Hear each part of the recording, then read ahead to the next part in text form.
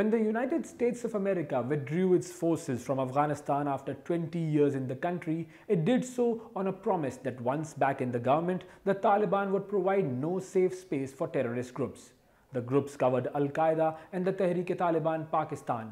But with the recent breakdown of the shaky year-long ceasefire between the TTP and Islamabad, questions on the promise began to arise. The ending of the ceasefire not only threatens violence in Pakistan but also gives potential rise to cross-border tensions between the Afghan and Pakistani governments. In a statement issued last year, Pakistani Taliban leader Noor Wali Mehsud said that in return for helping to push the US out of Kabul, his group would expect support from the Afghan Taliban in its own fight.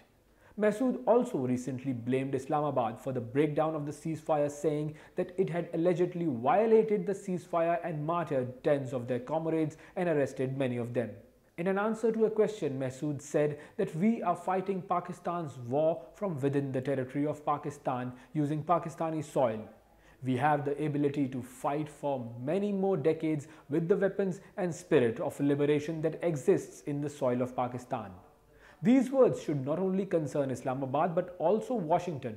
Following the Times Square attack, the TTP was designated a terrorist organization and is still considered a threat to US interests.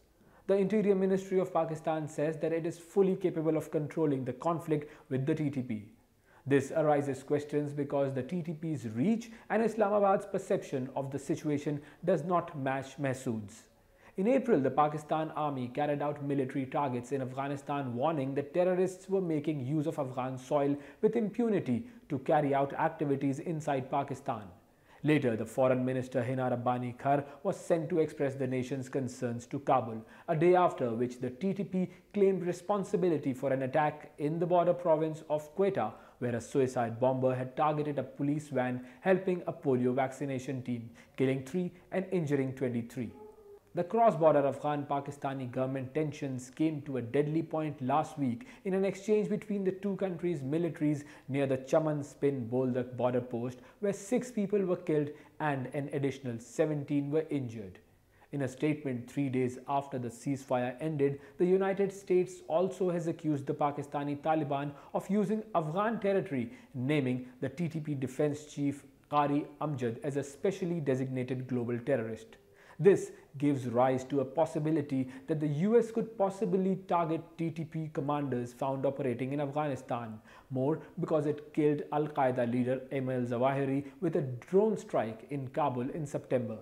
The Pakistani Taliban was the only terrorist group in the region to have acknowledged al-Zawahiri's killing. Mehsud whereas says that America should put an end to unnecessarily interfering and instigating Pakistan. He also said that given America takes any step, it itself shall be responsible for the loss caused.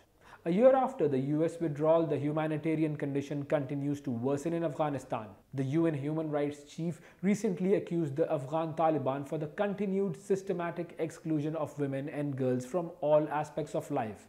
And in the past week, they held their first public execution since coming to power.